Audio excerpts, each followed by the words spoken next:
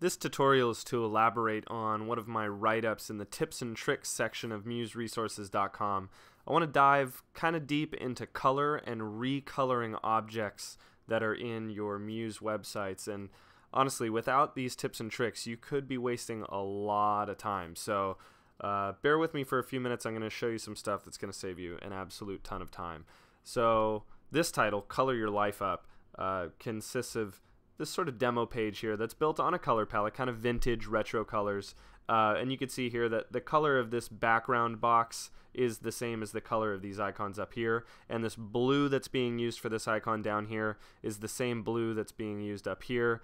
And then I got this pink color going on, and I got this beige color going on, and there's consistency. This is built on a palette of 5 colors, no more than 5 colors. And if I go back to Adobe Muse, you can see here that if I take a look at my color swatches here, I have saved 1, 2, 3, 4, 5 colors in addition to the default colors. And in case you guys don't know, there is a little button next to the trash can in the bottom right of the color palette that allows you to save a color. So when you create a color, if you plan on reusing it, go ahead and save it. It'll save you a little bit of time. But here's where it gets really cool.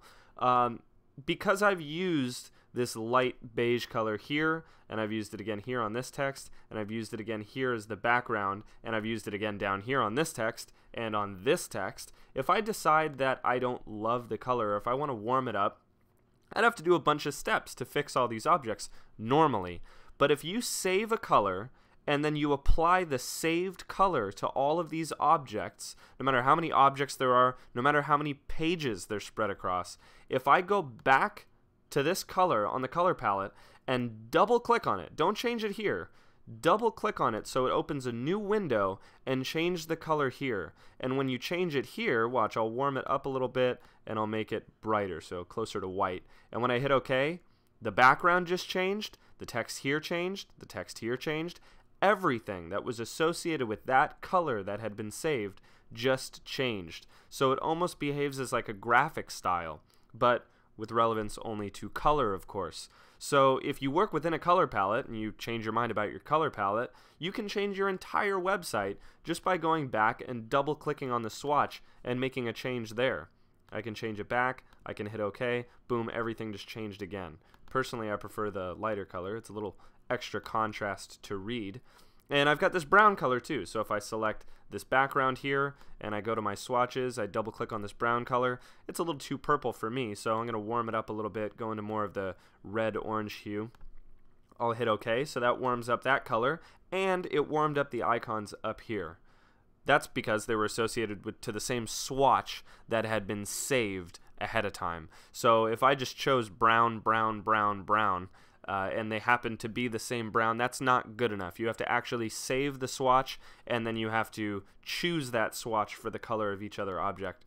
But you guys might be wondering how these icons just changed. These icons are graphics.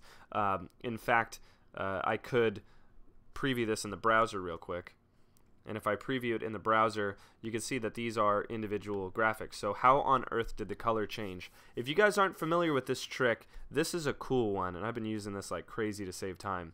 If I have a PNG graphic, that's a graphic that has no background. It basically has a transparent background. Let me hop over to this blank example here, and I will make this box 100% page width, get it kind of out of the way, and then I'll reach to this PNG on my desktop and I'll drop it onto my canvas, make it about yay big.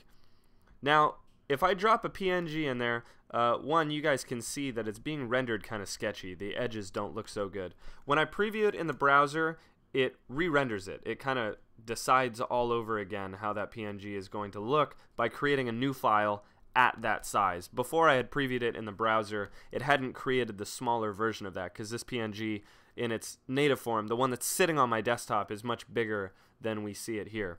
So by making it smaller, it gets a little zigzaggy, right? So we know that Muse has the ability to redraw a PNG graphic. So here's the really cool part.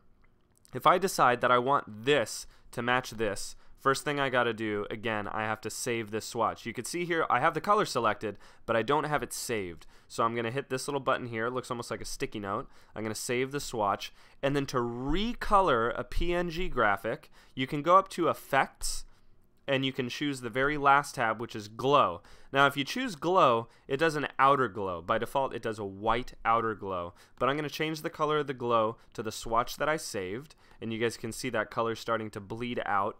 What you want to do is you want to choose your color at 100% opacity, and then the blur has a maximum of 250 pixels.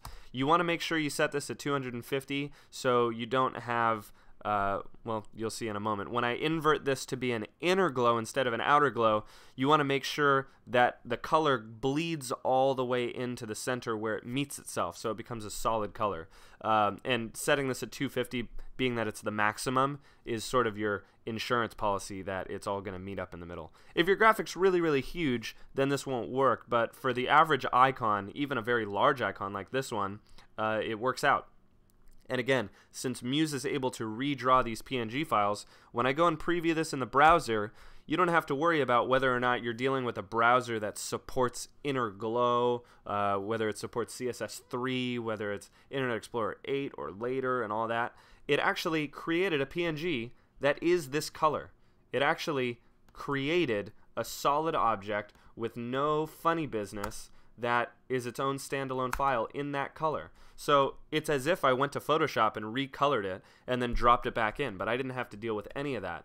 And again, because this swatch is connected to this, because they are the same swatch, if I change the color of this bar at the top by double clicking on the swatch, say I make it a vibrant red, boom, they both change. Everything stays together. So using this inner glow trick and by saving swatches and double clicking on them to change the color, you can recolor your entire website or take a client suggestion to make a color a little brighter or darker or more saturated, and it doesn't become a headache. It's really a fantastic thing. And if these color palettes are a challenge for you guys to put together, I know I struggle to put together a good complementary color palette. I have added to museresources.com on the libraries page a new section. There is now a color palette section where you can download the Cooler Pack 1, which is 15 of the most popular color palettes from Adobe Cooler. And then the second one, the Vintage Super Pack, is actually 70 color palettes. And when you download and install these, here's my favorite part. Like this new website, I saved one color swatch, right? I've just got this extra red color swatch, which I could even go ahead and delete. I don't really need that. But let's say I wanted that vintage color on this guy here, and I wanted to build using that vintage color palette. I've got the Vintage Super Pack installed here, and if I expand it, there are 70 colors to choose from, which I can scroll through and I can preview.